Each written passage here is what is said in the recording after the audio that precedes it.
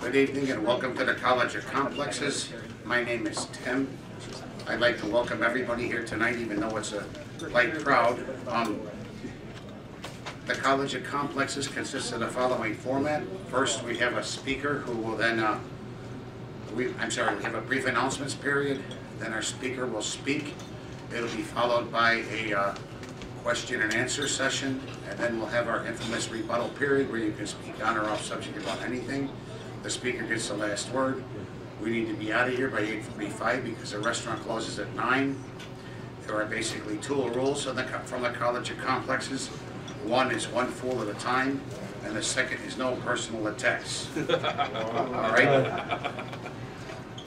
Don Meinshausen is a political activist, humorist, and I can't read it, for over 50 years. He has also been the longest, I'm sorry, I'm having trouble reading your writing. I'm going to go to the specific College of Complexes. Donald Meinshausen, longtime Libertarian, Scenester, 2019, not only marks 50 years of the modern movement, the Stonewall Rebellion in Woodstock, but also the modern Libertarian movement. He will discuss key events of 1969 that ignited the modern movement, such as the final Students for a Democratic Society convention held in Chicago and the Young Americans for Freedom convention in St. Louis. He will also talk about the history of the movement since those important events. Let's welcome Donald to the podium tonight and have a good evening. Sorry I wasn't able to read That's your okay, writing. my Thank you handwriting very is much for difficult. speaking tonight. I came here to hear that. Very much and all that. Oh, my money back. I suppose everybody can hear me right now? Yes. Okay, wonderful. Okay, my name is Don Meinshausen. I've been a political activist, humorist, storyteller, going back for over 50 years, covering not just the libertarian and the conservative movement, but also left movement as well.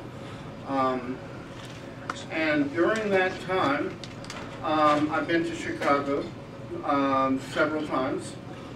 Once for the SDS National Convention. Chicago is a very interesting place, but the fact that, well, you had a Nazi Republican run here a couple of years ago, and the LaRouches took over the Democratic Party nomination a couple of years ago. I'm really kind of wondering why I came here. But then again, I guess radicals seem to collect in Chicago. And it has a very long radical history. A lot of this has to do with the stockyards and Saul Alinsky and people like that. And you've done a lot. Now, of course, it also has a lot to do with your tradition of comedy as well. Politics and comedy basically has a lot to do with each other. It's basically the whole storytelling tradition.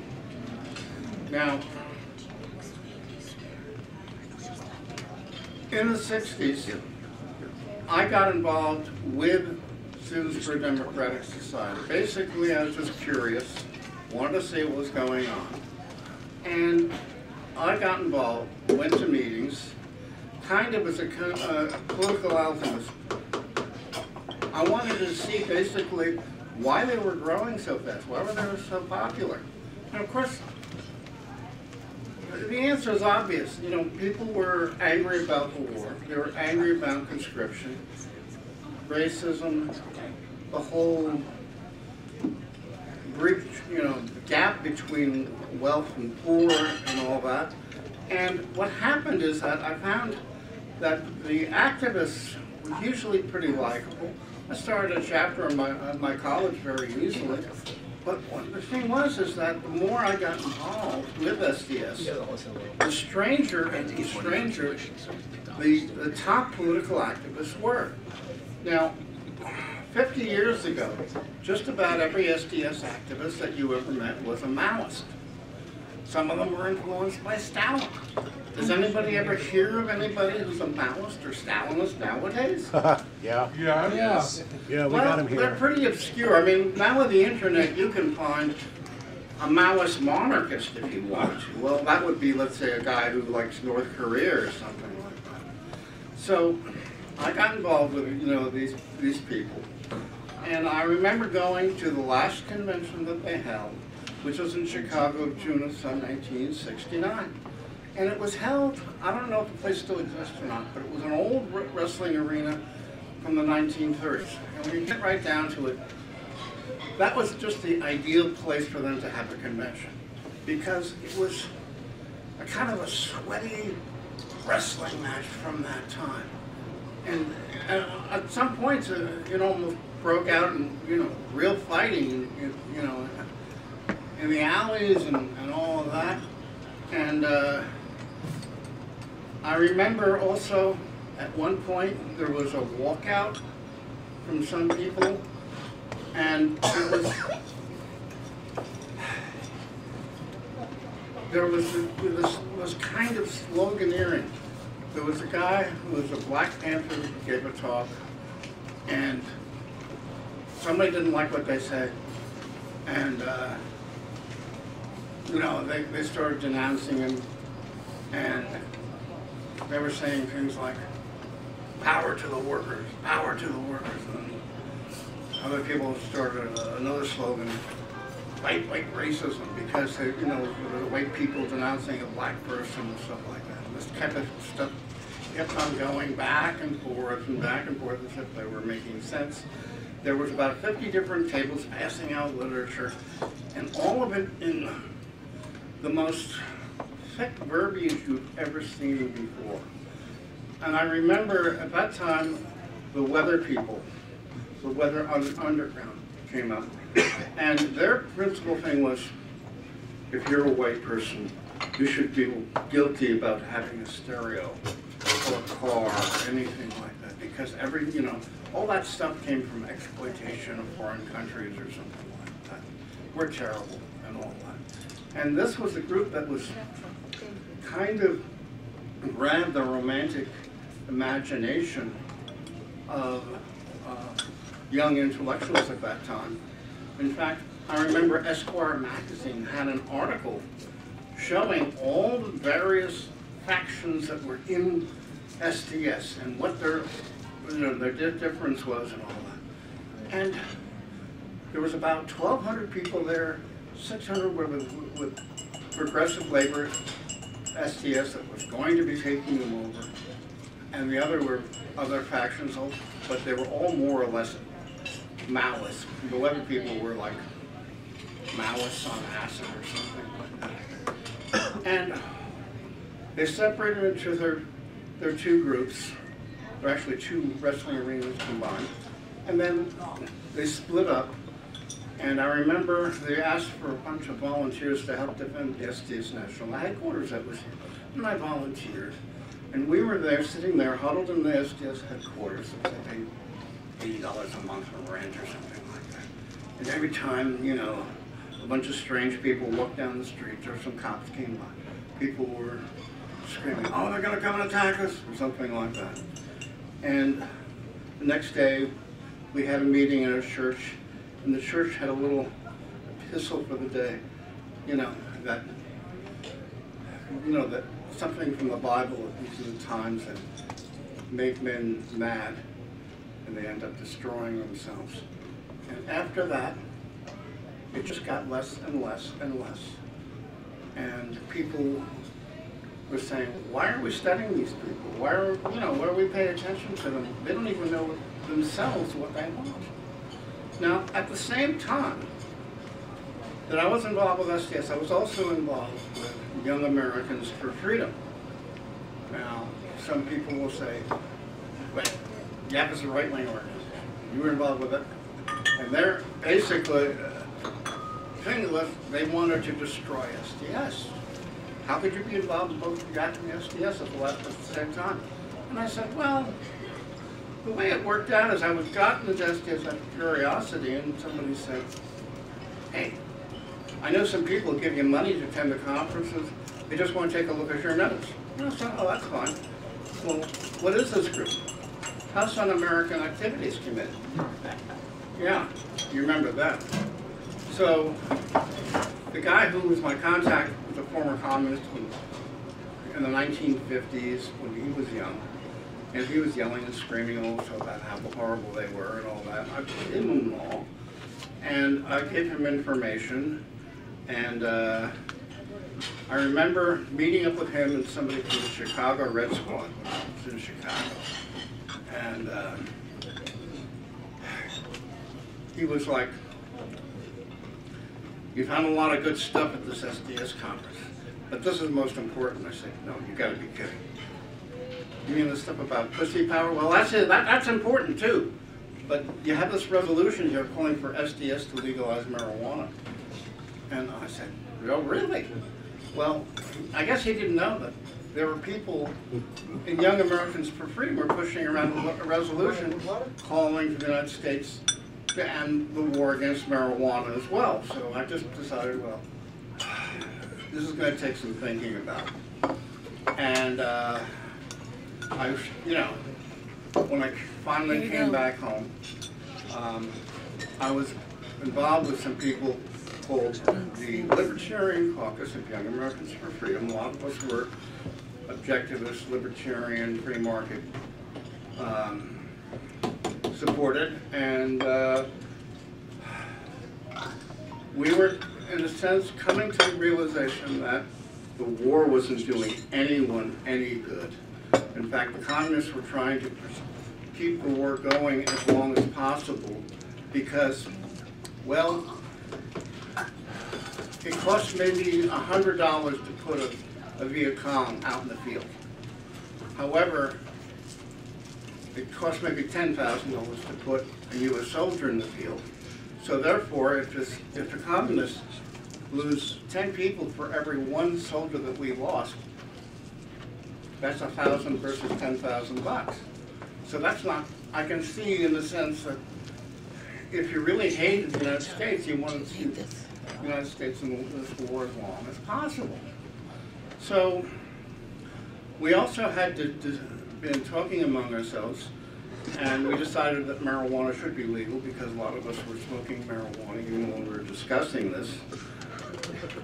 And also, we had a resolution with position within Young Americans for Freedom that we wanted to go to a volunteer army as soon as possible. And so I got support through Carl Hess and his son, Carl Hess Jr., that we should, in a sense, push for those resolutions, but in a much more radical sense within Young Americans for Freedom. Meaning that what we wanted to do is not just support legislatively ending the draft, but we wanted to have draft resistance as well. Now, I knew this was going to go over like a proverbial lead balloon, but I figured this would be interesting. I mean, it's political alchemy one more time. And yeah, I had decided that in order to show that they were anti-SDS, they had this theme of smash the new left and all that. And so I said, well, okay. So I had introduced this resolution calling for YAP to support draft resistance. And that went over, that failed, obviously. And what I had done is that YAP's symbol was a torch of liberty from the Statue of Liberty. And I arranged so that at the point that this resolution was voted down, I arranged for a friend of mine to go to the lectern, like here. He raised his draft card and lit it on fire, therefore becoming the torch of liberty. That pissed off all the traditionalists or right-wingers in the audience, and a malaise started. Something that didn't really expect to happen, but it happened. But after, we broke it up and all that, and I noticed that among the libertarians, and there was a couple hundred of us at this convention, decided, why do we want to have anything to do with these assholes? And, well, it really made some a lot of angry stuff about Thank you.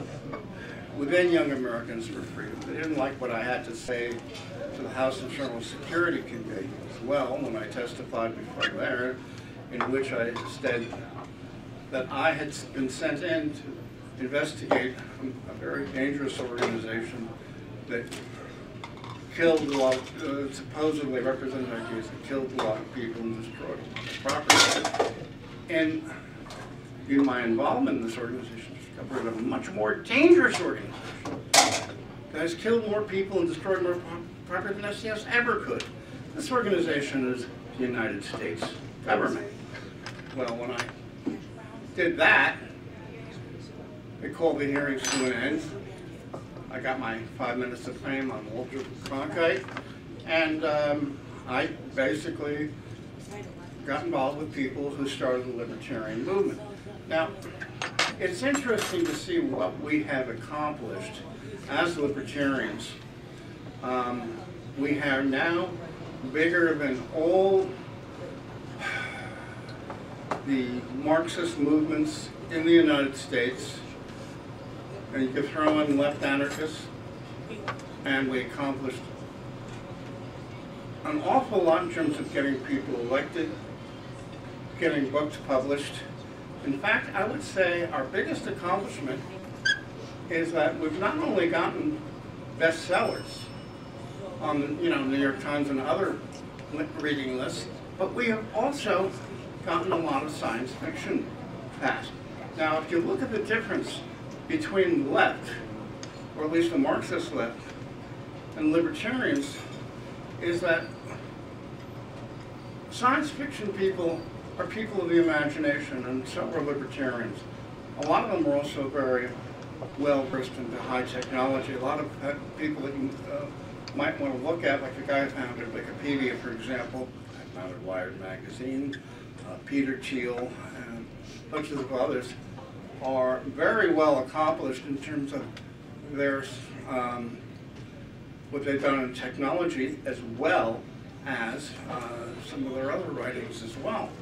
So we've done really great in that regard, and that it just, we're much more available in people's consciousness. And of course, the biggest reason for a lot of this is just the growth of the World Wide Web.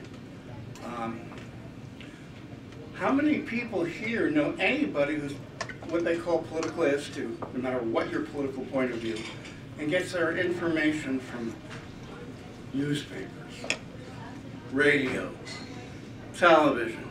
Well, you might be an exception, but everybody I know gets that stuff, information from... It's my father. Okay, your father. Yes. All right, well, once you've reached over 60, 70 years, 70 or 80 years old, you're kind of out of it. But I don't even, I go to college myself right now. And I talk to young people there. Everybody gets their stuff from blogs, podcasts, Facebook, things like that. And in the sense that everybody jumps in and can make their point of view, who wants to sit down someplace and have somebody talk to you and lecture you constantly, and you don't have a chance to talk back? And I think this is the reason, for example, that we have the victory, for example, what happened in London just recently, or Hong Kong a few weeks ago. And it's just that information has become such a decentralized event. And you'll also look at, for example, that I remember when there were just a few political comedians during the 50s and the 60s, and now it's the ones that are most, in a sense, the most political, seem to be the best commentators. Now, I try and stay aware of not just conservative and libertarians, but also the left. And a guy who I really respect on the left is Jimmy Dore, who is a comedian who covers and just excoriates people like Hillary and a lot of the presidential candidates, and it's just great. And it shows him in a club, having a nightclub format, maybe a bunch of people on a panel or something like that. And what's happened is that the people who used to be really good, like, you know, or just the Daily Show, Colbert Report, they've sold out. It's really sad. And I think it's just important that people, in a sense, in this very open, fertile, moving market of ideas, is that you know, the comedians are the ones who are cashing in. Now, I would say the one issue where this has made its most progress is that I remember in '72, 12% of the American people were for legalization. Now we have it in 11 states. This, of course, is one of them. It's going to be seeing it soon. We're also going to be seeing in various cities resolutions calling for, or that, let's say, decriminalized psilocybin, DMT, MDMA. In fact, Peter Thiel, who's a very big high-tech libertarian money maker, has been, he's some of the money behind getting MDMA legalized. And I think that, in a sense, as people move from an alcohol consciousness, move to a marijuana and psychedelics consciousness, it's going to mean that they're going to be much more flexible and open about other types of political decision making as well. I have been involved in both the largest dealer in psychedelics and marijuana, and not just the libertarian community, but also in the pagan community as well. During this time, I used to arrange lectures by Robert Anton Wilson, great Chicago writer, who was writing for Playboy at the time, and also for Timothy Leary, Robert Shea as well. And it's, you know, you can see, in a sense, a kind of a growth every decade or so. More and more things are open to be discussed about. The changes that we have seen in treatment of the gay community has been absolutely phenomenal. To almost complete acceptance, as we have seen also a growth in respect and acceptance of blacks, women, Hispanics, and in which you can, much more so than, you know, than there just was a couple of decades ago. And I think this is absolutely wonderful. And a lot of this has to do with hot psychedelics, as well as the growth of the electronic media. And I see, in a sense, that people who are prejudiced, and intolerant, they're being left by the wayside. I remember when I was in the 60s, people would find out, some people in the Marxist movement were angry with me because I used to smoke marijuana. Or I had my hair long, that turns off the workers or something like that. You know. And I also noticed that they had a real hard time dealing with humor, just in terms of, you know, some of their own stuff that they were doing. So, how many people here, by the way, are libertarians? Okay. What your person? Libertarians. Okay, all right.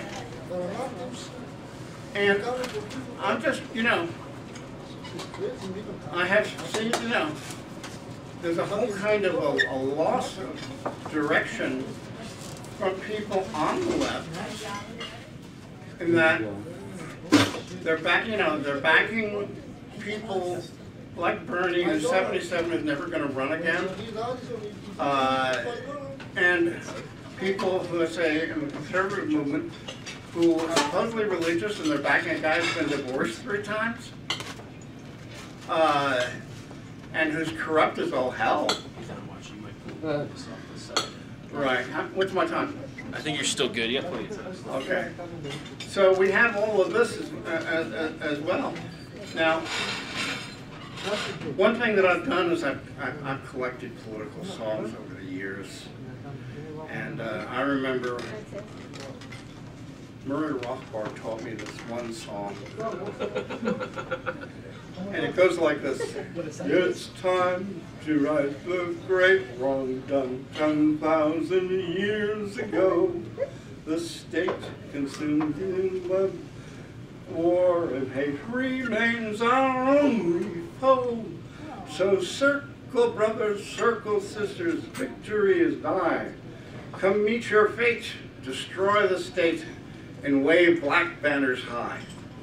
And I always thought of Murray as being right wing, but you know he could move around a little.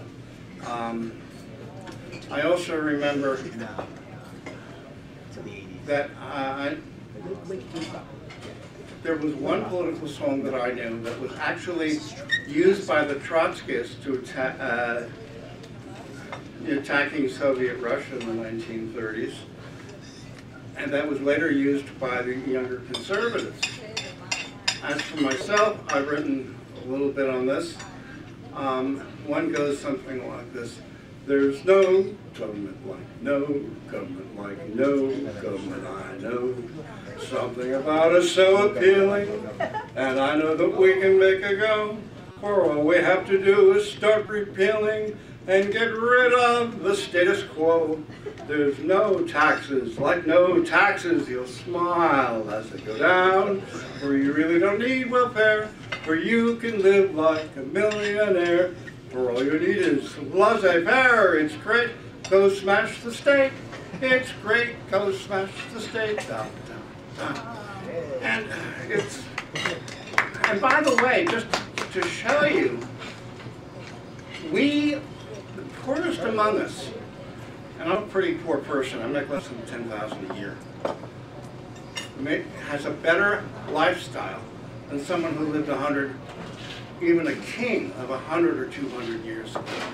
I mean, I go on the internet, have access to all different types of ideas, Better than the discussion and all that.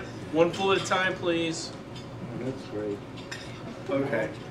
Better than the meeting. All right. One full at a time, one full at a time. Okay. How much more time do we have? We got plenty. We got plenty, so What? we have plenty. Okay. Just keep Just going. give me a warning, okay? No, I'll give you a warning about 15 minutes before. Okay, fine, fine. Keep going and, Yeah, yeah. Well, things have changed and they're changing a lot.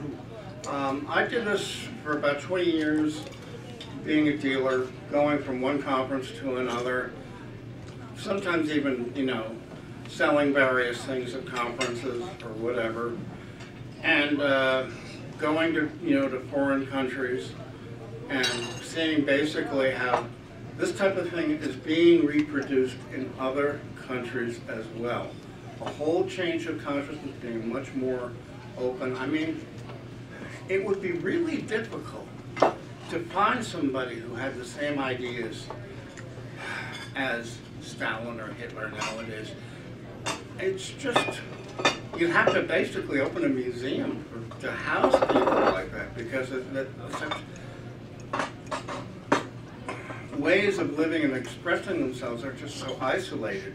It's like trying to find somebody who, well, I'm anti-Semitic because I've never met a Jew, which is in the sense they've done studies of anti-Semites.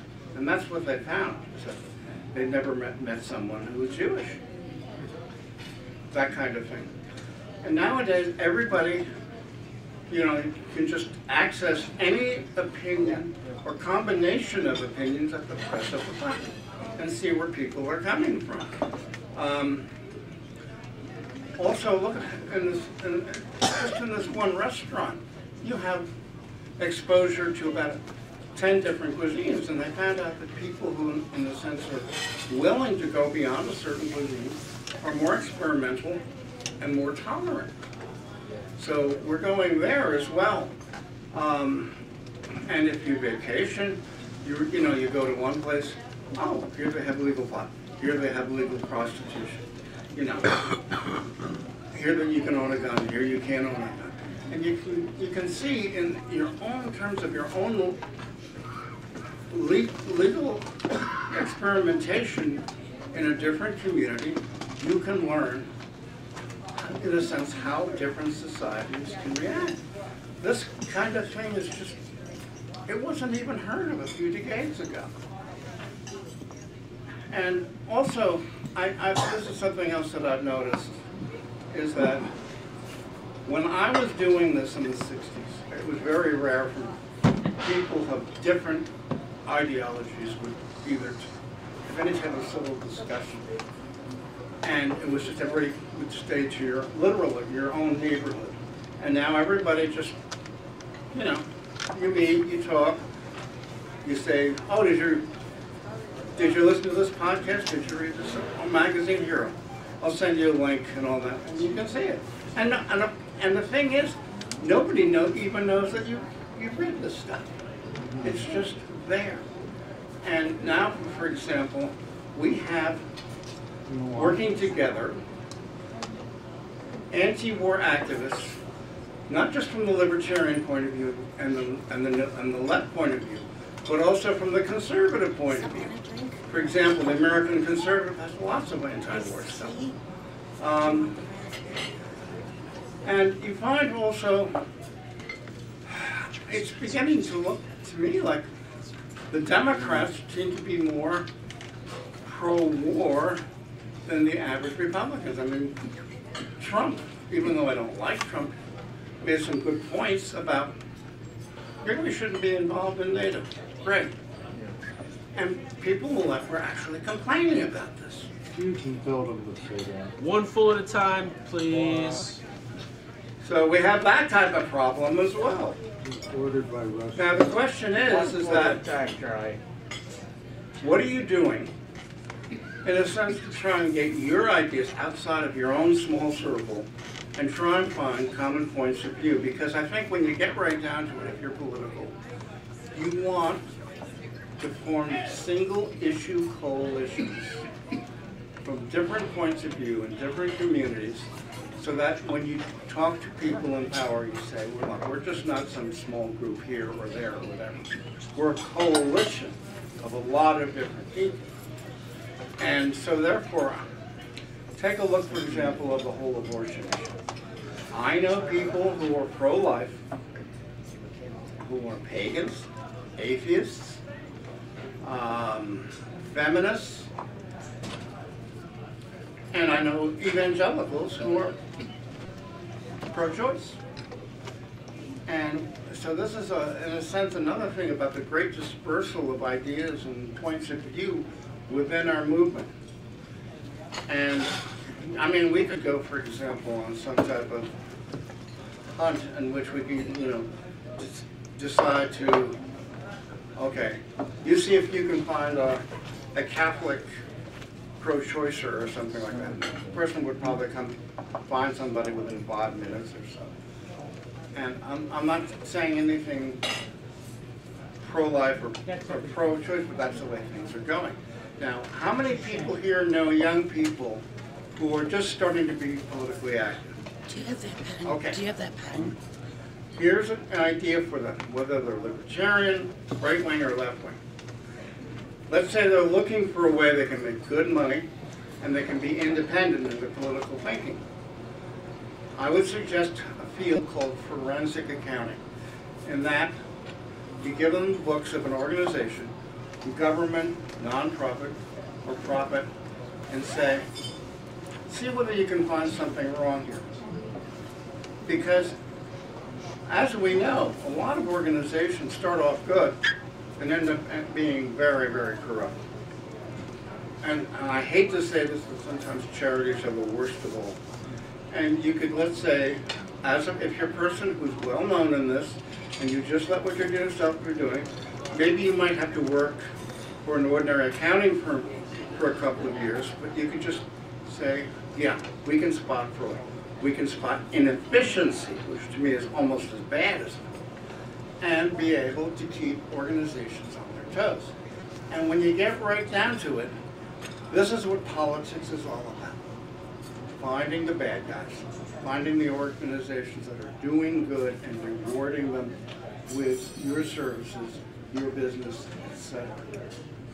And so therefore, if you got left-wing values, right-wing values, libertarian values, You have here an opportunity to make good, honest money and be a powerful person in no matter what community you want to be. So I would recommend that to people. It's a matter of how do you, in a sense, discover what works and what doesn't work, and being able to share that with other people. And you can find, for example, organizations. I mean, the weird thing is, for example, you look at the Catholic Church, they do some amazing acts of charity and education. And you could say some very good things about certain institutions like a university or something like that, what they're doing. And say, great, and help them out or whatever. But then again, you also have the priestly scandal. So in a sense, you have organizations that are affiliated with other ones, some because of a couple of individuals or just whatever, are not operating as they should. And the way I see it is that governments are good for a few things. Private enterprise are much better for a lot of things. But I think that things like unions, churches, fraternal movements, they tend to be better for things like welfare, education, and healthcare. Another thing that I've noticed too is that I go to a health food store. How many people here go to a health food store? Or see, okay. Or maybe see a chiropractor or something like that. I have noticed that people who do research and act on it by going to a health food store or seeing a chiropractor or something like that, or herbalist or whatever, tend to be healthier and spend less on health care and take less risk with their health than people who just say, well, they paid for it for me and it's the government, so I'm just going to go and do it. You really have to take responsibility, in the sense that you almost have to know as much information about your medical condition as your provider. And that's what people are doing. I mean, go to the health food store sometime and, ask people what's going, their politics, and you'll find that they'll be from anywhere from evangelical Christian to anarchist or anything in between. So that's another good thing, to look at. I'm not going to be my own doctor. One foot at a time, one foot at a time, one foot at a time. No, but I'll tell you one thing that happens. One foot at a time. One thing that does happen is that I have let's say I have a medical condition. I go to a health food store and I say I have this problem. And they say, all right, we have a health encyclopedia here. Look up your condition in the health encyclopedia, because by law, I cannot tell you what to take. Not like a doctor could or a nurse could even. And you go there and you look it up and you see what vitamins, what type of diet, etc. that you go to. And then you go from there. And I've done that a couple of times and always, turned out to be pretty well. I mean, I'm not saying, throw away their technology. No, the technology is good, especially for diagnostics. And if you have a broken leg or something, okay, then you know pretty much what you need to do.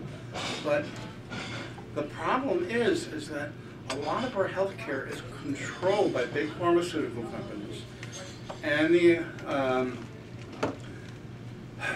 doctors' associations, and I've been to. Just look it up yourself on the book. I've been to. I was recently in a healthcare situation. I was recovering from an amputation, and I had diabetes, and they were giving me a diet that was all wrong for my diabetes. And I know I cheat occasionally and all that, but it's a matter that if you discover the answer for yourself, you're more inclined to follow the solutions, the ones that you discover for yourself, more than somebody who just gives you a prescription pad. So this is something else too. So those are just some of the things that I have learned over the years. in terms of just what's going on. And what you're looking for is, like, I look, for example, a lot of left sources are very good in terms of exposing what's wrong, a critique and all that. But then, you know, what you're looking for is not just the critique, but what are solutions that have worked. So, you know, answers that are economical, that are safe, that have been used time and time again, and usually the answers involving decentralization of power and figuring things out for yourself are the ones that work. And it used to be that in a lot of, like hundreds of years ago, you would go, let's say, to a nurse, a midwife, herbalist, and they would give you something that would work better than things that you have now coming from a hospital.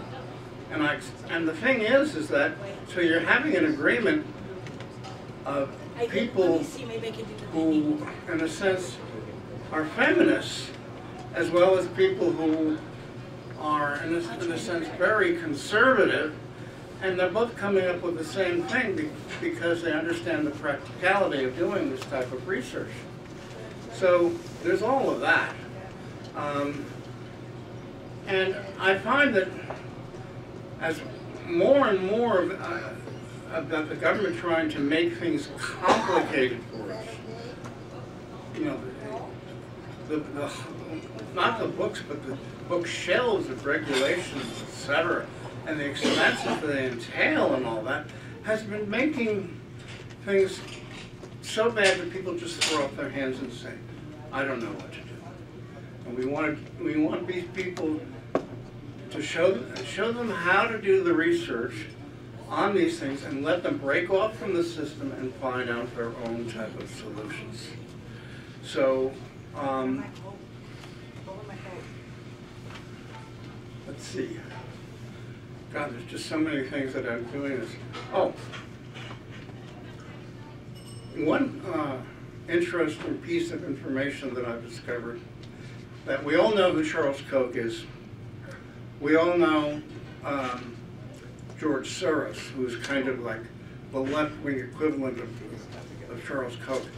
These two people are not only pro-legalization of all drugs, they found a new commonality, and they formed an organization called the Quincy Institute, which is basically to rein in Americans' military-industrial complex and to pursue the ways of peace rather than empowering the Pentagon. I want to see more of that. It's really that so horrible to see so many politicians coming out for wars, like against Iran or North Korea or something like that, when you know that there's money behind all this, really bad money, of people who basically want to, well, when you have war, you have a closing down of political discussion, you have bureaucracy, more taxes, and basically a growing suspiciousness of the people, so people just don't want to talk about things anymore. And we didn't have that. Anybody who thinks that, you know, the time of, you know, that we had during war, like First World War, Second World War, everybody was gung-ho and stuff like that, don't understand that this type of thing led to a lot of different corruption. My mother was one of the most honest and helpful women around.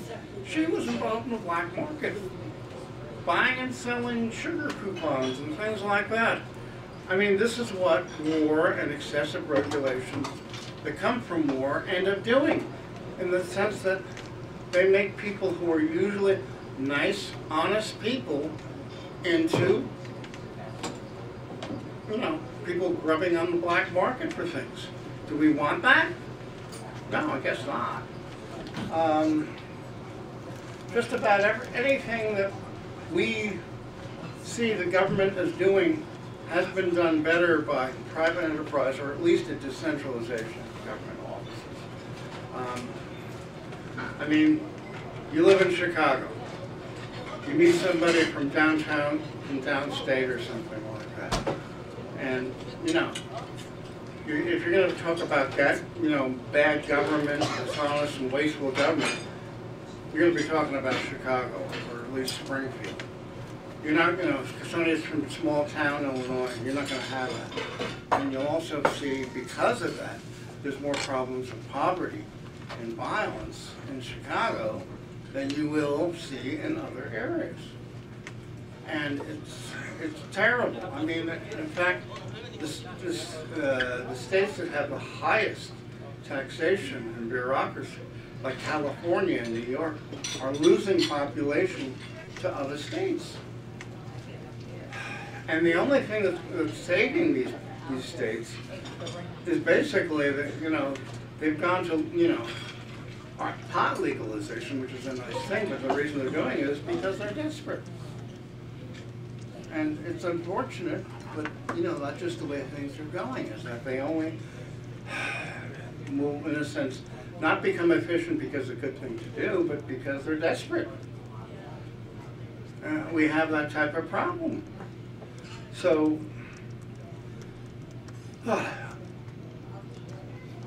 is there, at this point, I think I'd like to see if there's any questions. Okay. Well, let's thank our speaker then. We'll go into our Q&A period. Need a moderator? Yeah, I he don't probably. know. Yes, Yes. please do. I like being a moderate myself, but if you see yourself... No, this crowd can get rather. Okay, go All ahead. right. Yes, madam. Okay, no camera. Okay, thank you so much for your speech. Thank you so much for your speech. Thank you. Listen, I have two questions, if I may. Very quick. Sure. I came from socialist country. Ah. I come from the Soviet Union. Oh, okay. So anyhow, so here I discover new system capitalism, and I like it because it's more opportunity, you know, more opportunity. Yeah. So my first question, why you do you like capitalism or no? Or why if not, why you don't like capitalism? And the second question, how much did you pay in a Whole Foods store for your treatment? Because insurance doesn't cover, right? Well, So I'm over 65, so therefore I'm on Medicaid as well. Oh, yeah, they accept Right. it? They accept And it? I was, you know, I didn't really necessarily want to go there, but my doctor said I had to go there or I could get into some real problems. So I was in this place, which, trying to imagine the nicest prison that you could go to, but still, it So was a they prison. accepted insurance? What? They accepted some kind of insurance and Whole Foods It was store? government that took care of it. I mean, and you know, we have this Obamacare in which the government buys insurance for you and they arrange for the treatment. And, you know, it's a lot of the things that they were doing for me, I didn't really want to have done. I don't think they were going to be very useful, but if we were, well, I figured it's free, you know, as free as it could be. I believe that government that governs best governs least. I like markets. When I walk into a store, I see all these things there that, in a sense, I have a choice. And if I don't, I go to a different store. I go to flea markets, thrift markets, etc., and farmers markets. And I just love the interaction with people. And of course, when you get right down to it, you go on the internet and you can find any answers that you want. I mean, could we, and the thing is, in the Soviet Union, could you have someone like me give a talk? No. No, of course not. It would never happen. But maybe we'll see, in a sense, some type of change now in China that Hong Kong is becoming free. Yes, sir. The arena you said for the SDS held its last convention, was that the Chicago Coliseum? Yeah. All right, I can answer your question as to what happened to it. First, it was not built in the 1930s. It was much older than that. Okay. And two, it's been demolished.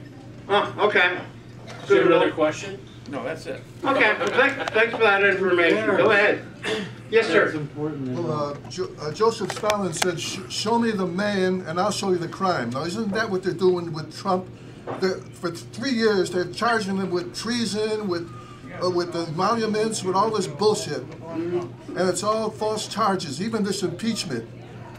They come up with these two phony charges, and they know they can't impeach him.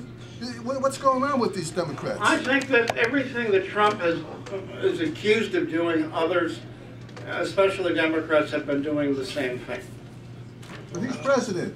And He's like, boy, 63 million of us. yeah, well, that's just the way things are, is that they create this morass of rules that anybody could fall in and be swallowed up by them, and it is unfortunate. But there's a lot of things that Trump is doing that I don't like as well. You know, all the tariffs and things like that, throwing them on and on, et cetera. And he's giving tons of money to the Pentagon, which is not a good way of handling our finances. That could keep the peace. Strong army. Well, there's not a single country in the world that would ever want to attack us.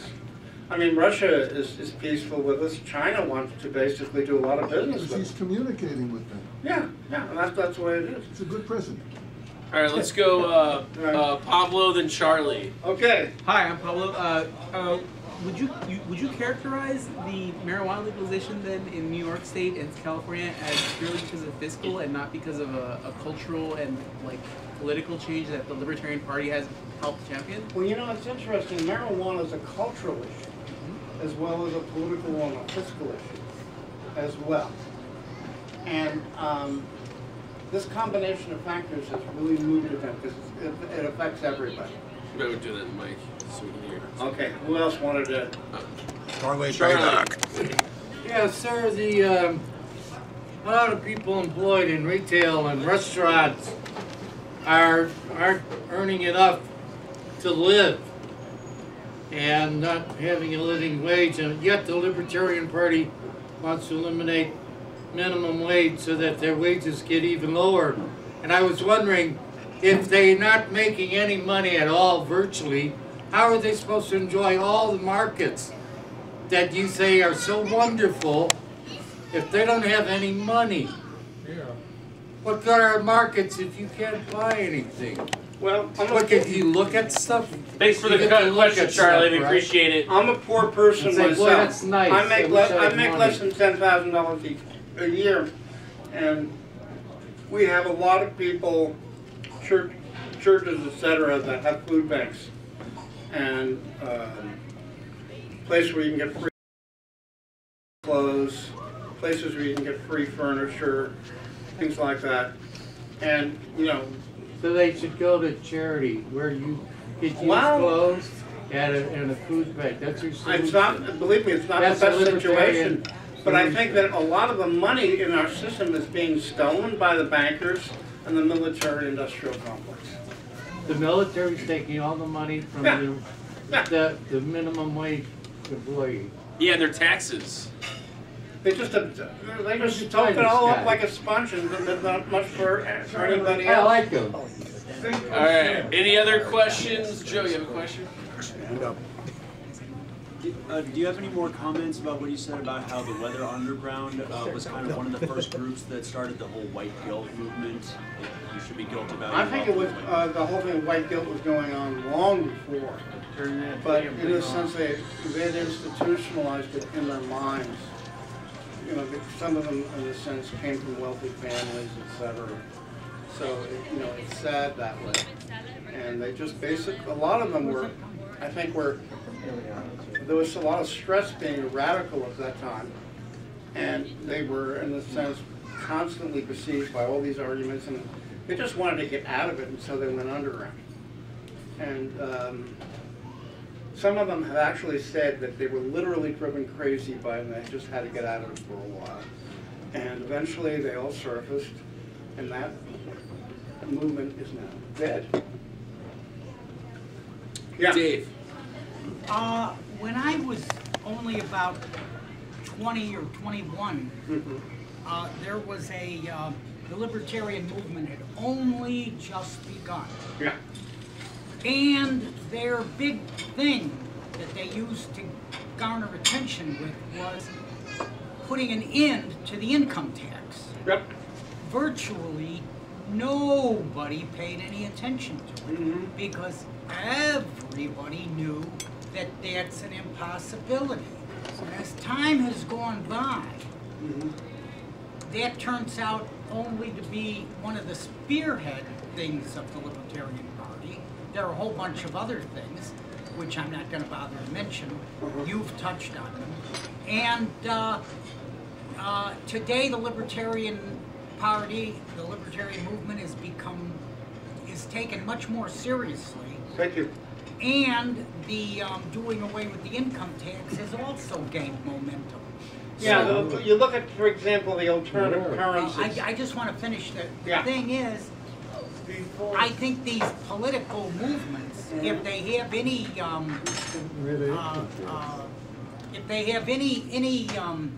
validity, it still takes a lot of time for them to garner attention from the general public. I've heard some people say that more is spent on figuring out taxes than the money that the government collects. And I think it's, we should just get rid of it for that reason alone. Because the whole system is so destructive that way. And in fact, there's other people who say that the income tax collects enough money to pay for the national debt, and that's it. So it's not even a source of revenue. Yes, sir. So you're a supporter then of the Liberty Amendment for the Constitution, Yeah. right? Yeah.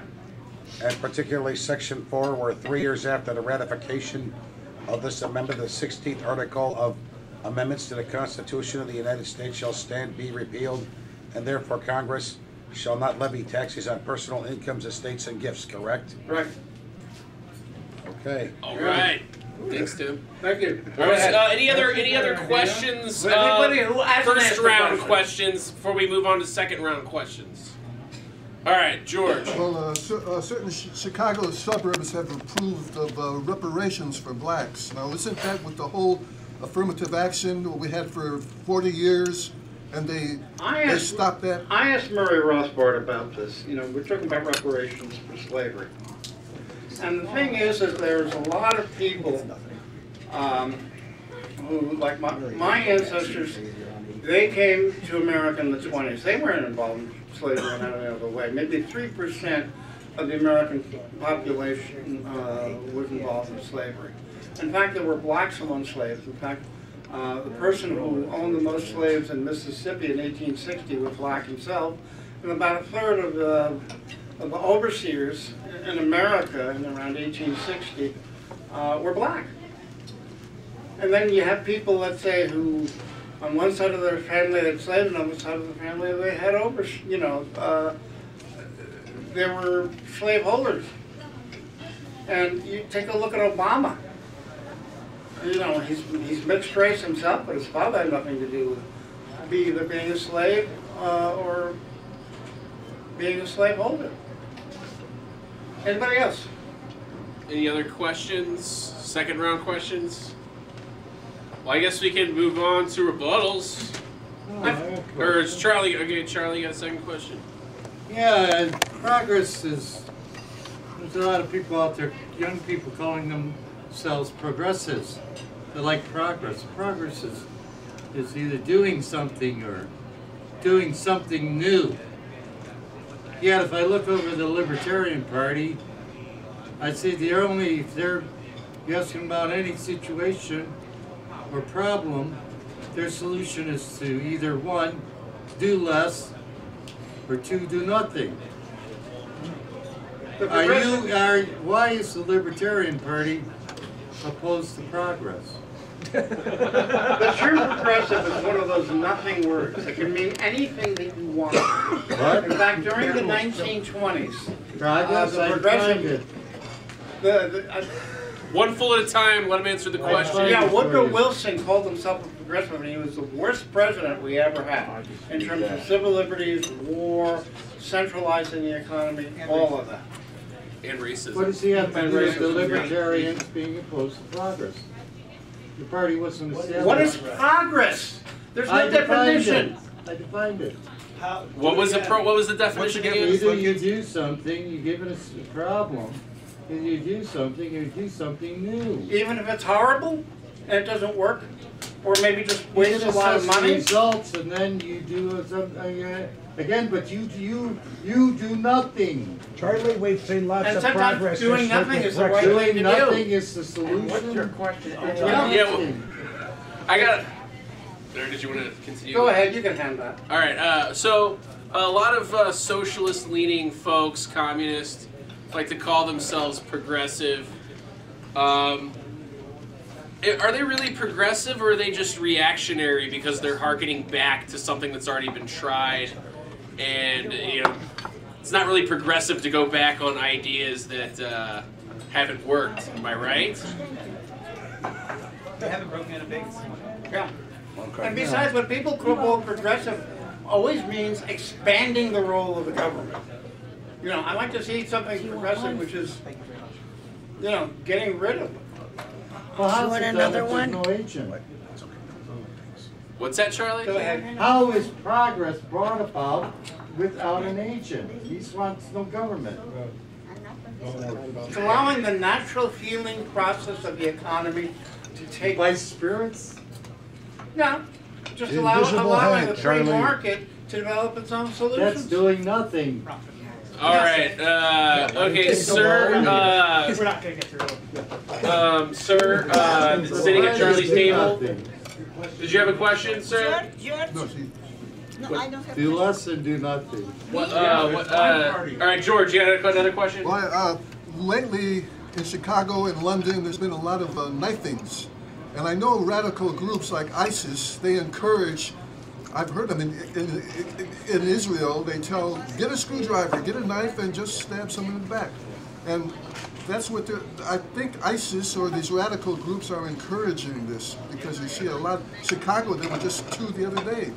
Legalize gun ownership. Gilmore, it's the anniversary. It's the Why you can have anniversary. legal ownership of guns, see less crime. Compare the crime statistics from Houston, Texas, and Chicago. It's the A lot anniversary. less. The anniversary of Stony Brook, where the 50 children died. It's the anniversary. What's Stony Brook? Okay, you're talking about mass shootings. Let me address that.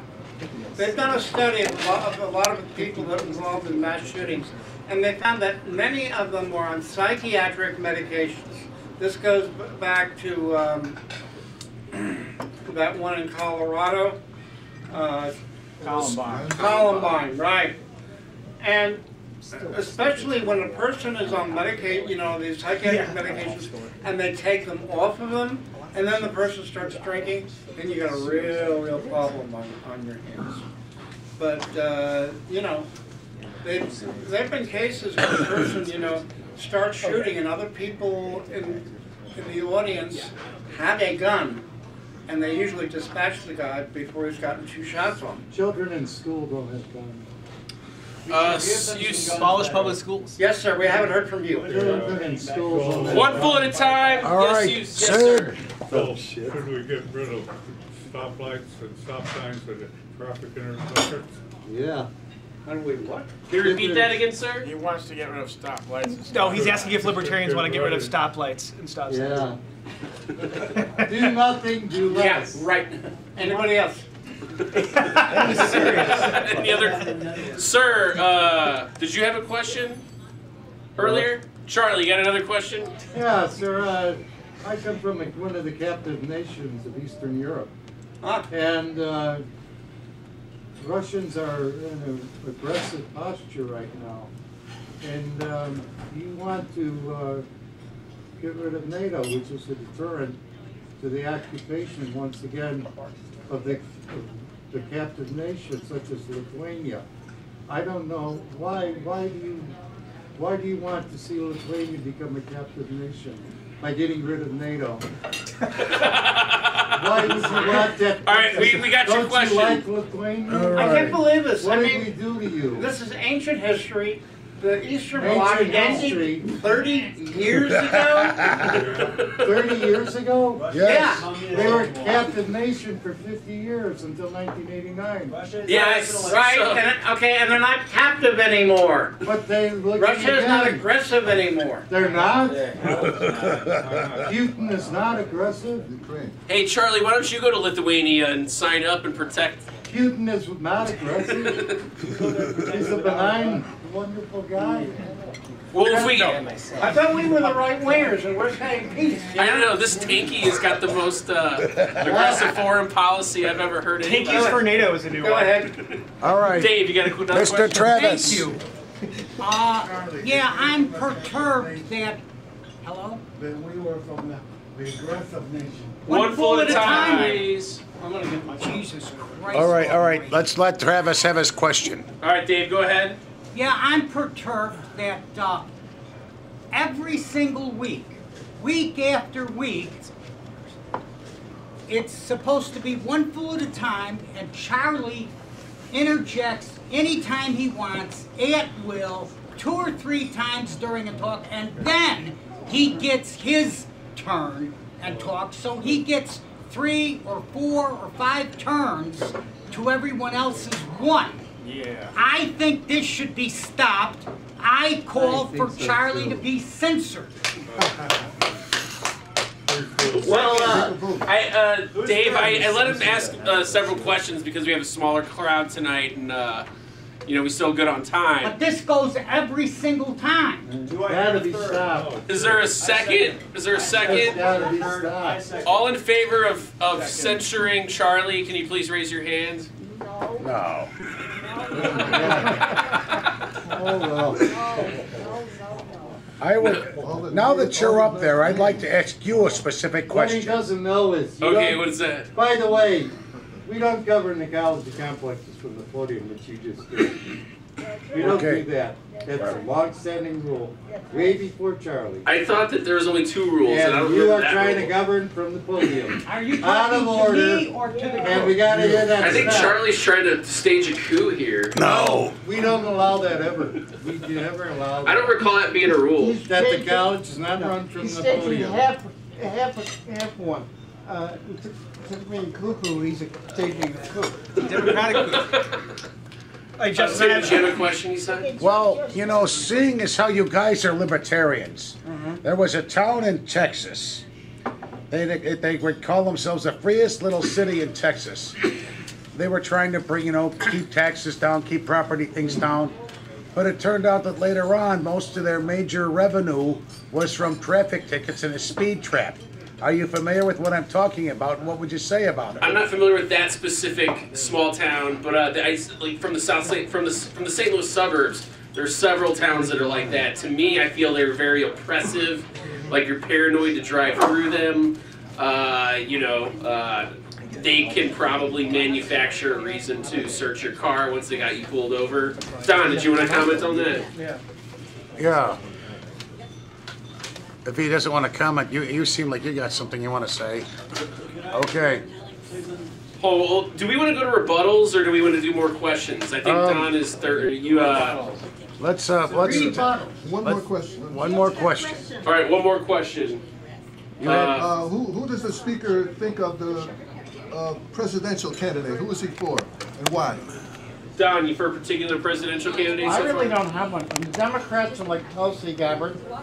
On the Republicans, I might go for Weld, but I'm going to wait until the LP decides on what candidate they're going to have. It's not so much the person I'm looking at is are they putting forth libertarian principles of peace, decentralization, free markets, allowing people to govern themselves. That's what I'm looking for. And if we're not going to do it, other countries will and take away our business. All right. Do we want to do? Let's go to rebuttals. All right. We'll do a rebuttal. So everybody who wants to do a rebuttal, thanks to our speaker. Yes. Thank you, Don. Very good talk. Very good. We'll be generous and go 5 minutes each. 5 minutes. All right. Let Somebody's the going to have to rebuttals keep begin. time. Somebody can keep time, please. Okay. Good speech. We need a 5-minute clock. Tim. Got your clock. Tim, got your clock. I'm going to set something else. Let me know when you're ready for me. Just go ahead and get started. Don't All worry. right. Go one full at a time, please. I'd like to say this on behalf of our speaker. Quite a few years ago, I had stomach ulcers. When everybody quiets down and is ready for me, I'll start. Quite a few years ago, I had a bad case of stomach ulcers. They were bleeding ulcers. And I was in the hospital at one point for, I think, 7 or 8 days. And when I got out, they put me on Zantac, which I later learned did nothing to cure ulcers. It merely killed the symptoms, so that if I had pain in my stomach, I'd take a Zantac and the pain would go away for a while. The wind-up was that later on, the bleeding resumed, and I still had pain in my stomach, and here I had a big hospital bill on top of it. One full at a time. So, the wind-up was, I went into a health food store where I used to go on Milwaukee Avenue from time to time and have a conversation with the owner. And he was very happy to see me, and he asked me how I was, and I was very serious. His name was Nate. I said, Nate, I'm gonna die. I said, and unless you can help me, I won't be around too much longer. He said, what's wrong? And I told him that I had ulcers. He got out a big book that was kind of like what our speaker mentioned, like an encyclopedia of the health food industry. And he pulled out a section for ulcers, and it said some of the same things the doctor told me, which were not to eat greasy food, not to use caffeine, not to take alcoholic beverages, and so on and so on. Well, I said, then it mentioned certain things to take. It said to take dark berries, that they tend to act as a healer for the stomach, and that if I drank a lot of water, it would hold back the bleeding, and so on. When I learned all these things, I said, well, where am I going to get this kind of thing? He said, it's right here, and he had a little bottle of pills from Solaray Corporation called SP Blend, I think it was called. And I said to him how much. If he would have said $800, I'd have given him $800 right there on the spot. He said $8. I bought the pills from him. I said, how often should I take them? He said, take 2 in the morning in the first half of the day and take 2 in the second half of the day. And by the time you run out of them, your ulcer should be cured.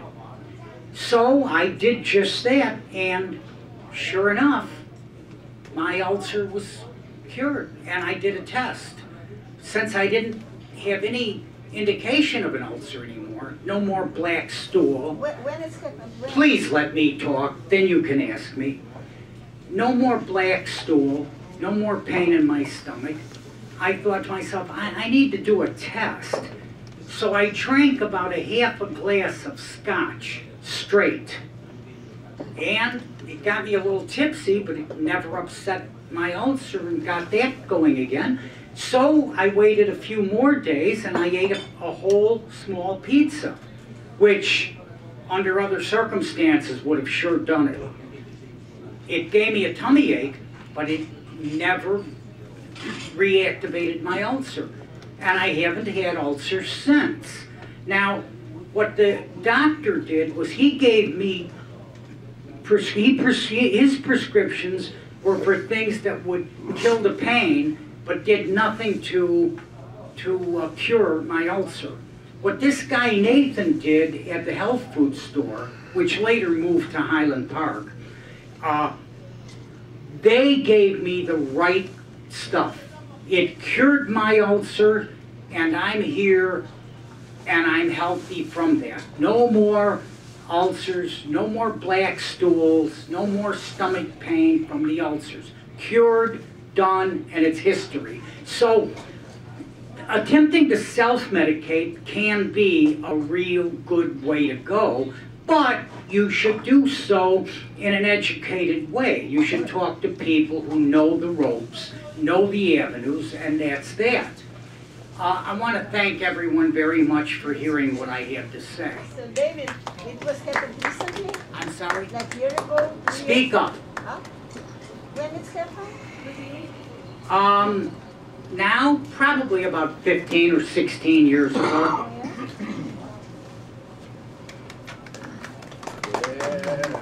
All right, I usually would wait till later, but I wanted to respond to this rebuttal that I just heard. Let's thank our speaker, Don. Thanks for an interesting presentation here.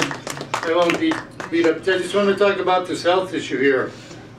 There's a website, I don't know if it's still maintained, it's called Quackwatch. And as a reference librarian, I came across a reference book, Herbal and Remedies. And it said there are 80 or 88,000 medicines, herbs for various ailments. Amazingly enough, another reference book that we use on a daily basis, the physician's desk reference, you know, in terms of the pharmaceuticals industry, there are basically only 50 or 55 registered drugs. And the rest of them are derivatives of this. So I often have to wonder, how did they list 88,000 when there's basically only 50 real drugs that are being prescribed in pharmacies?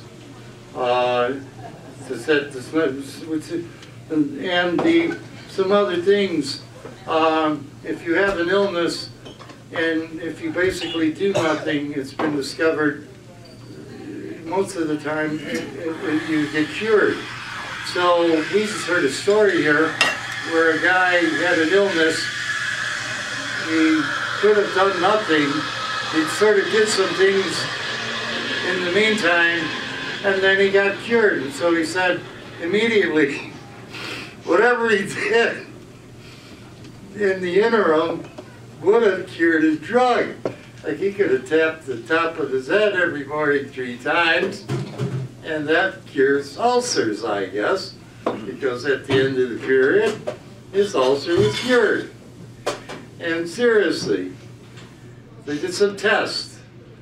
They took an individual, and he went into one of these GNC health food centers, and he described the same thing to each of the clerks in attendance. And we heard something here. Oh, talk to people. Talk to somebody who's knowledgeable. They talked to the people in the store, the retail store, and they asked advice regarding the illness. And they described the terminal conditions of cancer. 11 of the 12 sold them all kinds of little herbs and spices and other things, none of which really, let's face it, they were a cure for cancer. Only one of the 12 didn't sell the person something and recommended that he see a physician, a professional medical practitioner, for advice regarding his condition. So that's what I mean. And you have such great faith in the market. The market will sell you anything. They will sell you stuff, and you're sick.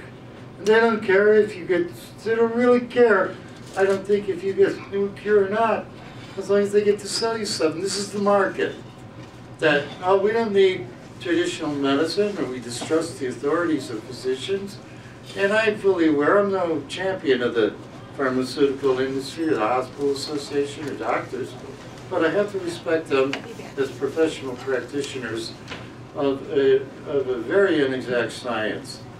And I think there is some dedication on their behalf, and they're applying their skills in the best that they can in situations. But to say that I'm going to go to the marketplace and start doing practicing medicine without a license, I would not recommend that. As a matter of fact, I never really liked it when people came into the public library as a reference librarian, and they were trying to do their own play doctor. I never felt comfortable on that. They're not qualified for that. They would ask me to interpret the literature, the information, and I said, I'm just not qualified to do any of this. And I highly recommend that you make an appointment with a physician who will explain the situation to you. It's not my position to do so. Unlike the clerk in the store, who said he knew everything about it and could take care of it like that. All right, regarding the Libertarian movement, yeah, you guys are pretty cool. You've been around for a while. Congratulations on 50 years of perseverance. The only thing I wanted to say, it's easy to give advice. You've got to abandon, and I pointed out in some of the interruptions, which I apologize for, but you've got to get rid of these extreme positions and candid stock answers that less government and blah, blah, blah, blah, blah, blah, blah, which is over and over again, and become a real political, you want to be a real political party. There's problems facing this country. You don't come up with preconceived solutions. You look at the problem, like the Democrats did the other day. There's a problem regarding the price and availability of drugs. They sat down and they tried to come up with a solution. I didn't remember the details, but I do know their process. The Libertarians would already have the answer without even assessing the problem. Now, in any campaign or election, the one thing we look at on a national level is what problems are people concerned about, looking for solutions. And you have to take these each at a time. And you can't have preconceived answers or solutions to ever be a mainline party. You have to take the situation and, you know, assess it, and then arrive at a decision as to what's the best course of action. The least costly, the least expensive, the greatest good for the greatest number. But if you're going to lock in all the time, the same answer to no matter what it is blah, blah, blah, the free market, or all the stock answers, why don't you make a list of those? But one size does not fit all. And if you want to mature, take the next 50 years and do it like here. I was singularly amazed looking over the Libertarian platform how it refused to recognize so many problems confronting our society. Our society is not perfect. This is not a perfect country. But to disregard it and say, well, they don't exist or whatever, blah, blah, blah, or the stock answers that you pull out one at a time, repetitive parrot-like things. No, even when it doesn't fit the situation here. That's what I mean. I want mature people. Can I respond now? No. Well, You got at the very end. anyhow, I'll give them a chance. All right, take care. All right, thank you very much. Next. Hang on, I'm upset here. No, don't get upset. Government doesn't cure people. Medicine cures people. Doctors cure people. Libertarians are not here to dispute cancer cures, criticize cancer cures, second-guess doctors. I agree with the speaker that every patient should have a little bit of medical knowledge, enough to know enough about their own basic health.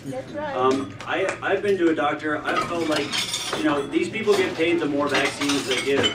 Vaccines don't cure diseases, they prevent diseases. If you already have a disease, you should not get a vaccine because it can actually make you sick if you already have the disease. So that's why you shouldn't get a vaccine unless you've been tested for the disease first. The FDA, our government's FDA, which our taxes pay for, they have legalized things like aspartame, sucralose, and 800 other toxic chemicals which are in our bodies and in the air and other consumer products. Babies today are born with 200 toxic chemical products in their bodies.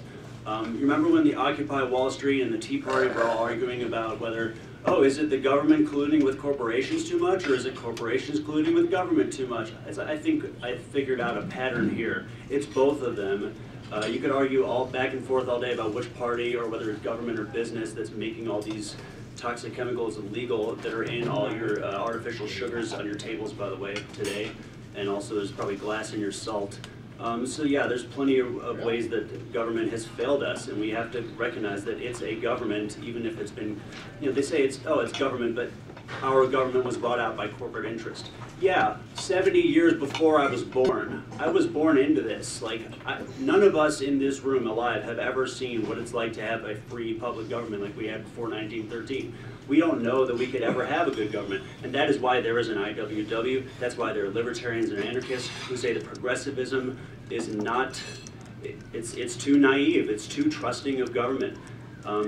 That's why we need to consider that maybe we need to work outside government avenues, and that is why I appreciate the speaker's comments tonight. I think he's made conscious efforts to reach out to the left, at least the elements of the left that the libertarians can get along with.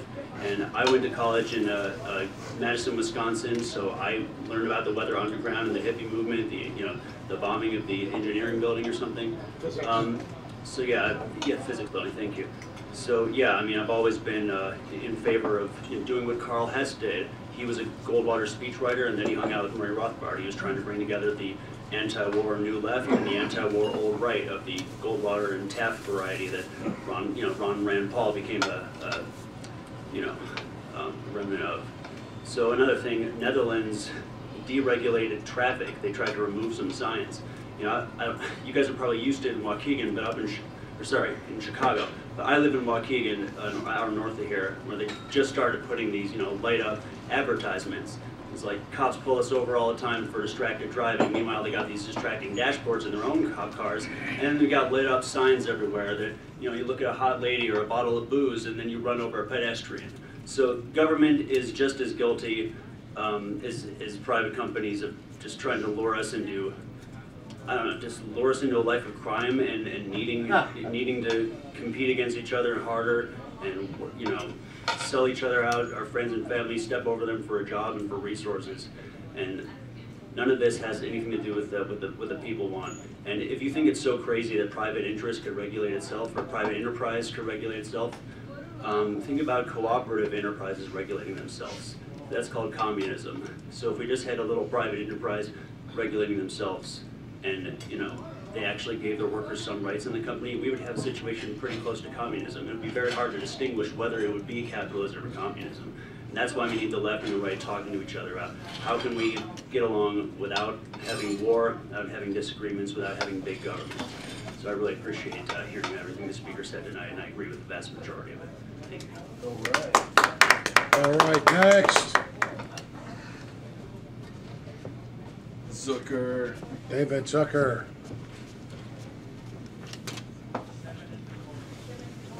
With regard to the Labour Party's big losses in England, I don't see that many parallels between the United States and Great Britain. The simple reason that it was as much a vote against Jeremy Corbyn as it was against anything else, who was a terrible person, who was a dreadful anti-Semite, and most people in Great Britain, from what I understand, decided that they didn't want him running the government, period, end of story. And that's why Boris Johnson, who isn't much better, got in. With regard to President Trump's current troubles in Congress, he brought it on himself. He's an idiot, he's a fool, he thinks he can be king. Well, Congress is telling him that the answer to that is no. It's that simple. With regard to President Wilson, no, he was not a terrible president. Granted, he was for a lot of things that libertarians are not for. He was for example, a stronger central banking system and helped push the establishment of the Federal Reserve, which I'm for. He was for increased competition in big business, and that's why he pushed for the Clayton Antitrust Act, which I, as a liberal and a Democrat, am proudly for. Yeah. Oh. Hey, you got a problem? Too bad. One fool at a time. With regard to the comment about doctoring yourself and so on, and the market wanting to sell you stuff, well, yeah, they do. Think about all those commercials that ran when I was a boy for like Annis or Bufferin that always began with the words 9 out of 10 doctors recommend. Well, 9 out of 10 doctors also smoked as well. Thank you. Yeah. Okay, next. Next. Who's next? We got an open mic. Oh, I'm going to just talk to the gentleman later about why Woodrow Wilson's the worst president. All right, why don't Just you? tell all of us. No cameras, sir. You want medicine shows coming to town? I can, but why don't you go ahead and go up first? No, I don't Indian have Jew medicine. I'd like to say something. Go ahead, Dave. We gotta get their speakers up there next, so let's keep moving. Okay. Go ahead, Dave, Who's sorry ready to get about up that. there? Oh, the rules. Which rule? Yeah. Yeah. I only thought it was no full at a time and no personal attacks. Where do you get two shots at? They just asked if anybody else wanted to talk, Charlie, You know the rules. and I volunteered. I'm within the rules. No. Now, if I may, I'll speak. If I'm against the rules, I'll walk away. Okay. So, Well, walk away. One full at a time, Charlie. Walk away. Charlie. One okay, time, that's Charlie. a majority of one. In the meantime, You just said you would. okay, Charlie, I'll stop and wait while you talk, okay? Let me know when you're done and You then I'll said you'd talk. walk away. Huh? That was a majority of one. That's all. Everybody else wants me to talk. Yeah. Okay, so Yeah. either shut up or get up here and talk. All right. Sit out. Sure, go ahead, Dave. Go, Dave. Sit out. What's your position on anti-bullying, Charlie? Okay. He knows the rules. What the hell is going on? Does anyone have time? 7:54. All right, now do I get to talk or don't I? Yes, you do. Yeah, you do. Thank you. When the Pilgrims first came to this country, they had doctors. They had remedies for people's ailments. Some of them weren't so good, and some of them were pretty good. One of the things they had was bleeding people, which we know today isn't such a good idea. But the fact is, the Indians had all kinds of herbs which through trial and error they knew to work. And many pilgrims, when someone was real sick, they went to the Indians to get and presented their problem and got their Indian medicine man to give them the herbal remedy. So many of our people survived due to the medicines that the Indians had to give to the white man. And so herbal remedies are very, very applicable. They work, and they work today. So we shouldn't sell that sort of thing short. And I think that when they say they just want to make money, everybody wants to make money. So that's not something we can throw in the face of everyone that, well, doctors just want to make money, or pharmaceutical companies just want to make money. They all want to make money. The point is, will your remedy work or won't it? And we have many herbal remedies. I think some of the things we use around the house today, like chamomile tea, probably were first given to us by the Indians. There are many, many of them. And so that's really all I wanted to say. Go, Dave. Yes. Okay. All right, let's get up there and keep our microphone clear with opinions tonight.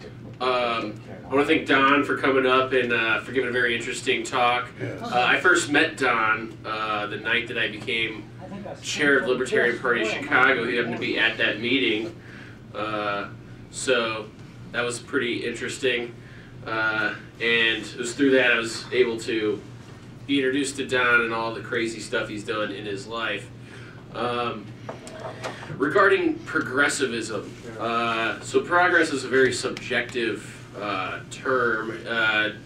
You know, one man's progress is another man's reaction, I suppose. But I think if we're gonna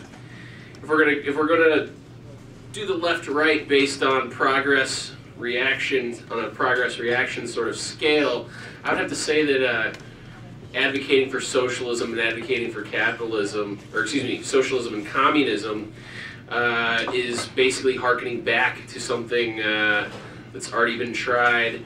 It's wanting to go back to the old ways of doing things. That sounds pretty, what maybe Charlie might call progressive, is actually reactionary.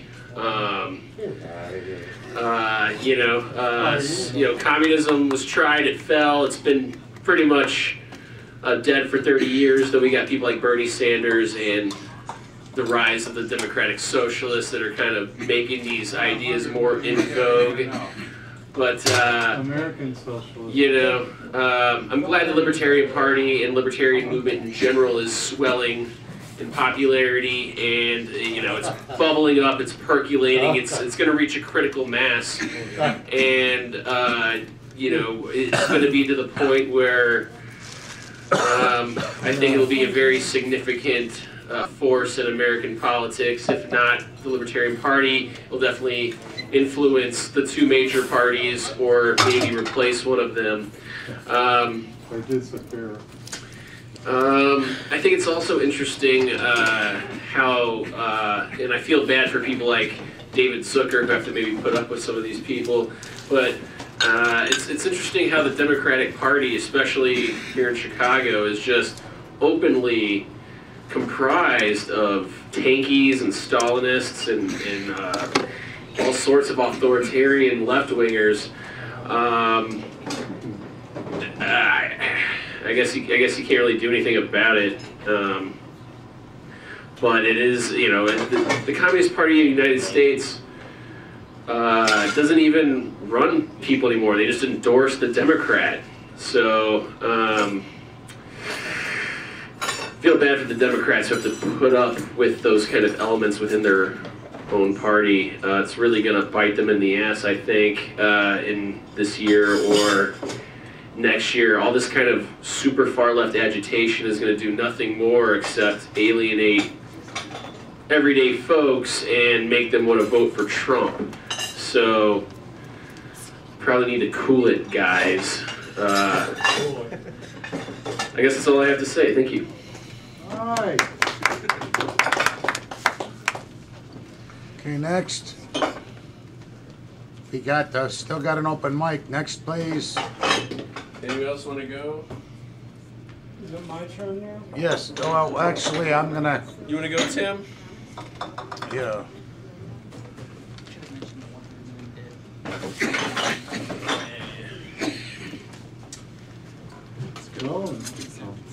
Yes, Charlie, Quack Watch still exists. I just looked it up online. And I was also looking at the definition of quackery. It's a belief or claim that is falsely misrepresented. And Charlie, right here and now, your progressive ideas and communistic leanings are nothing but pure quackery. It has been proven over time that when you lean towards capitalism, good things happen. We may, our poor people are living better than kings did 200 years ago. Why?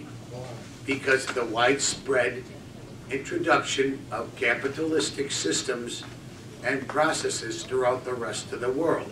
Yeah. Globalization has done more to reduce abject poverty in the world than any other system combined. We are living much better lives because of globalization, because of the free market, than any other system around. If you take a look at some of the measures, we're living longer, we have less childhood diseases, we have a lot longer lifespans, we have better medical care, and it's just a better life as far as the average American does than the rest of the world does. And the rest of the world is starting to catch up. However, capitalism does produce over time inequality. And the reason it does is because of special favors given to corporations that governments use. And that becomes a crony system, which is what a lot of people are not liking these days. There is nothing wrong with getting rich. There is nothing wrong with producing a product that people want. There is nothing wrong with trying to keep your family wealth either. What is wrong is when there's special favors given out to it to the government.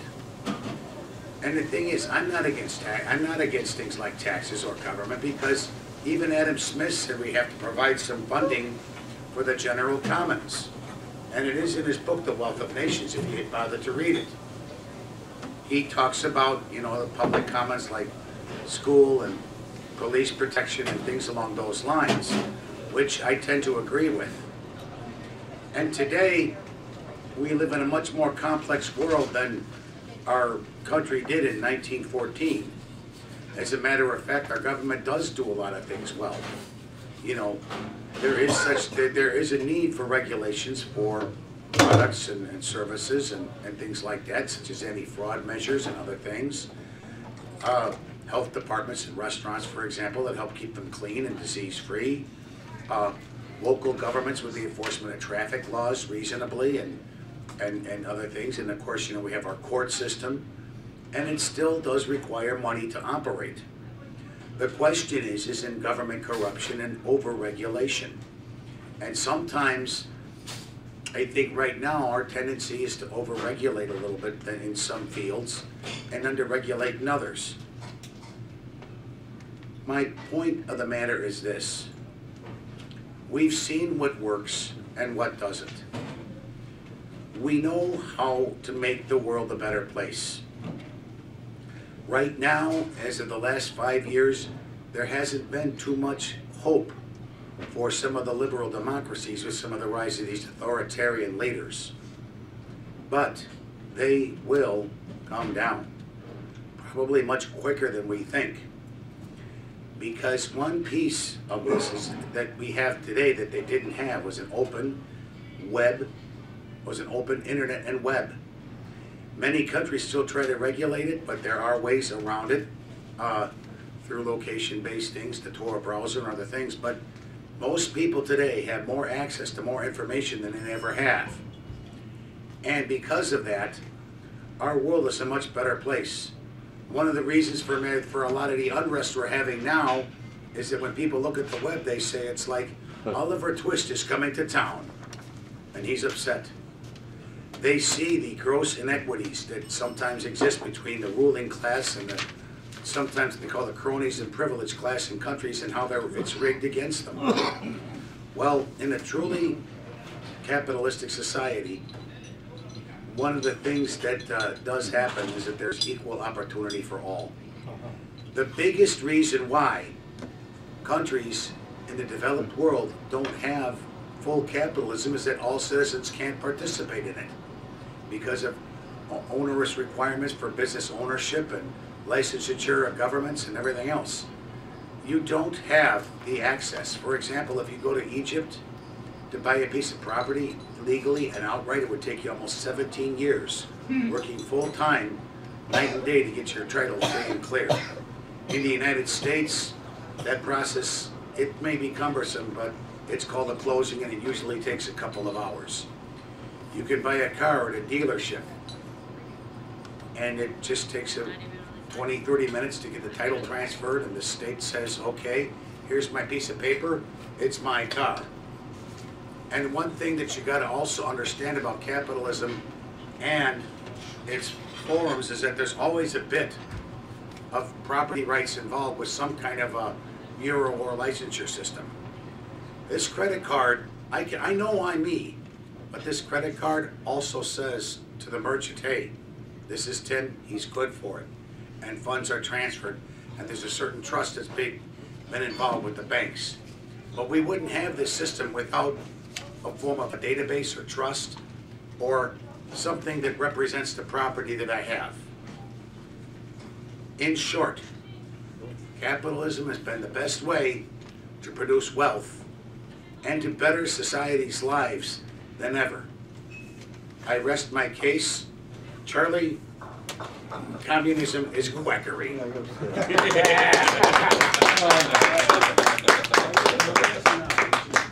Capitalism, ladies and gentlemen, capitalism is the best way to improve lives. It is. We're in the middle of the holiday season here. I spoke on this topic a number of years ago. There are three types of items that constitute the primary Christmas gifts that people shop for. There's clothing, electronics, and toys. Well said. Let's look at each in sequence. Clothing industry, what does that benefit the people of Bangladesh? Where they have these horrendous fires, where they like hiring young girls because they can manipulate them. The most inhuman conditions, close to slavery altogether. What about the gulags under Stalin? So that you could sell them, you could put them in a box and give it to somebody as a gift. Materialist. This is clothing industry. This is one of the examples of the success of. Yeah, but let's look at electronic industry. Electronic industry is noted for putting together Foxconn installations of 5,000 employees, which have 12-foot high fences around them, because they don't want any reporters or labor officials from the international community to see the working conditions. It's in a communist country, Charlie. And they're putting one up in Wisconsin. These are the installations where the young people were committed suicide as a means of escape. So this is what you've done in the electronics industry. Again, we've seen what free market capitalism has done. Now let's look at the toy industry. The toy industry is notorious for one. There's two things that stand to mind regarding the manufacture of toys are, if you work in a toy factory, do you know where you live? You live at the table underneath your work table. You sleep, and that's your residence. Because you get a little bit of sleep, and then you're up at the top again, the crack of dawn, making dolls or putting, heads on doll bodies. And the other thing amazing thing about toy manufacturing is it's entirely made out of plastic for the most part. The only thing is, and I'm not a chemist, but I do know the fact that the prettiest colors in plastics are the most dangerous and hazardous, and this is what they use in the industry. There are toys that are produced by the capitalists, and this is for your children to play with. They don't really care. They've intercepted in the container shippers, such as in New York. I know this from the railroad industry, because these are lethal items for any young child to be exposed to. They're carcinogenic toys, and this is what you're producing here. Regarding toys in general, I guess since the Libertarians are the party who do nothing, if all you can do is shop at the dollar store for Christmas toys, they say, oh, that's okay, no big deal, If the 99% of the people, that's the only place they can go to get something of gifts for the children to celebrate the holiday. Regarding the Indian stuff, if you want, I always come to mind, let's go, I heard this earlier, something, let's go back to an earlier period of time where things were much better.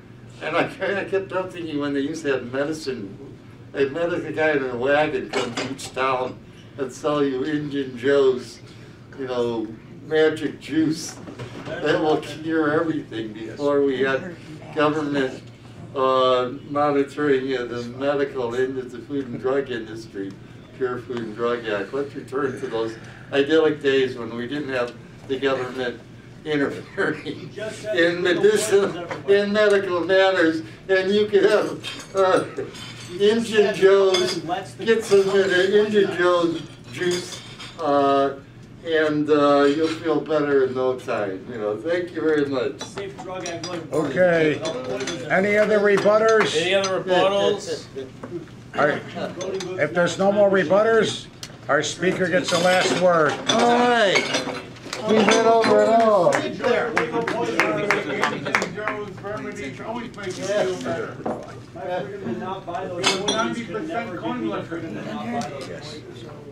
for that glass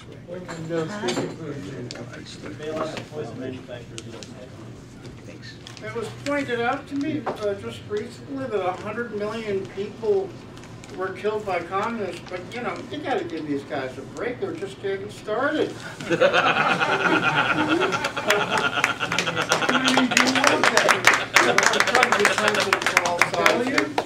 But then again, I don't live live under communism, so, you know, that kind of thing. The remarks made before about natural healing and medicine. The oldest form of healing that we have is Ayurvedic medicines, which goes back to India's prehistory. That's like 5,000 years old. I mean, think of it, practice for 5,000 years old. When's the last time you heard of the FDA busting somebody from Ayurvedic medicine? You want to have both medicine? One full at a time, Charlie. Yeah, Charlie. Yeah. A speaker gets the last word. It doesn't happen. I mean, they're always, you know, pulling back one medicine or another, FDA, and that's, you know, and that's good. And, you know, they have all types of medical insurance for these pharmaceutical companies are coming out, you know, with new drugs all the time, millions and tens of millions of dollars in trials and all that kind of stuff. But the reason that we don't have much natural medicine in the United States is that the stuff in the pharmaceutical companies, well, they have, you know, they get a medicine, they get a monopoly on it, they spend $10 million to make sure that supposedly that it's okay, and it still isn't okay. Yet natural medicine, because it's been used for, you know, thousands of years and stuff, it's not going to be, nobody's going to make a monopoly of it. That would be impossible. So it's, I would say, you know, let, you know, the natural healers who've been doing these things for thousands of years, usually in conjunction, by the way, with various priests and healers and stuff like that. And it's worked pretty well. I'm not saying, and the thing is, you don't have to go exclusively one way or the other. I mean, when I get, you know, I have something wrong with me, I usually check with the doctor first, and then, you know, they say, well, we want you to do this and take these pills. And I say, statins? No, I don't want a heart attack. So I basically, I look up, I see what the condition I have, I get that determined, and then I look up in the literature what natural healing does best. And usually the simplest form of healing is the best. I want to thank you all for your nice applause and your intelligent questions, and the ones that are not intelligent, well, we'll just leave that alone and all that. Are they going to kick us out soon? In about, I mean, you can still go on for a few more minutes, but For a few about more another minutes? half an hour. I'll take any question or something rather than just rambling. Any Okay. more questions, guys? All right, well, that's fine then. All right. Okay. Where's So my you're jacket? gonna use I think it's underneath Vincent's jacket. Oh, okay. What are you looking for, sir? I guess we'll close this meeting of the College of Complexes. All right, yay. Thank you for speaking tonight. Thanks, Don. It's good talk. Yeah. Merry Christmas. Merry Christmas. See you next week for my talk. I didn't agree with what you said, but it was very I'm going to do a slideshow of joys. Right. That's the highest form of compliment I find. If you got any good memes, Okay. I'm gonna try to like take up the entire hour. I always more friendly with someone who doesn't agree with me. Enjoy the presentation. Look at the dance. I want to get on the You've associated in frat nights with all different kinds of ideology. Yes.